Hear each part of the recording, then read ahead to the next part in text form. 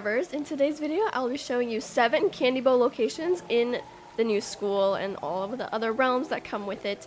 So if you didn't know, you can get quests that let you like trick or treat in, I think it's both the dorms and the campus.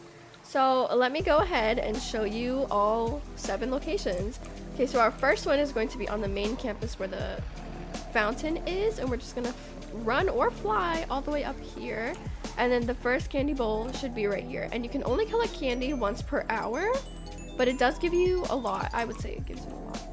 Our next one is in the front office. Let's go ahead and go in there. I heard that there are 2 in the front office, so obviously there's one right here. And it's the same thing for all of them. You can only get them once per hour.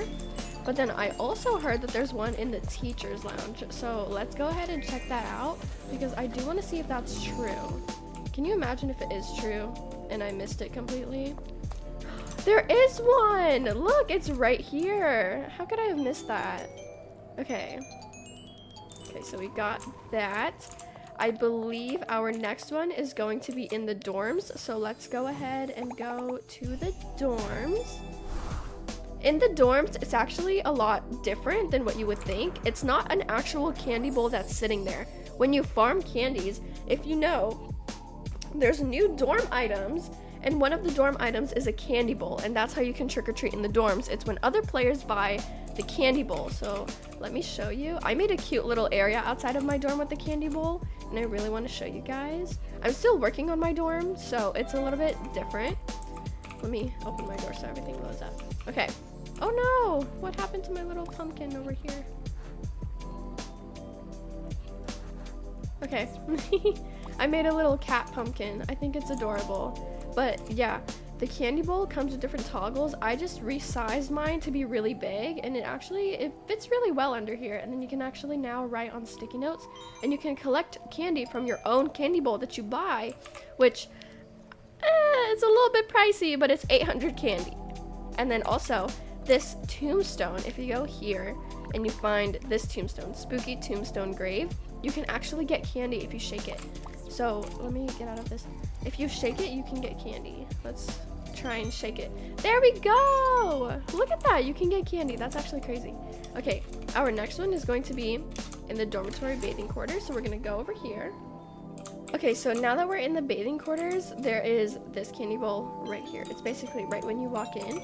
Let's explore a little bit and see if there's actually any more.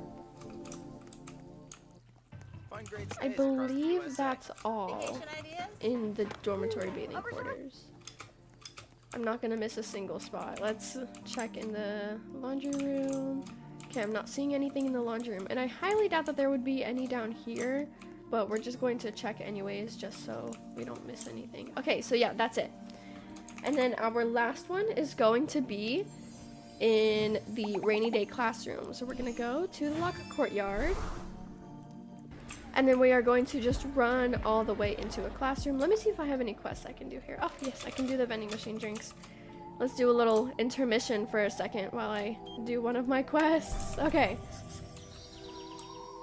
Let me wait for my drink to come up because I don't want to leave without it. Okay, perfect. Right, we're gonna go into the rainy day classroom. And I believe it is right here. Yay! Okay, so those are all of the candy bowl locations in the campus. Where's my little candy bar thing? Oh, I want to see how much candy I have. Oh, I think I can just go in here. 4,491. Okay.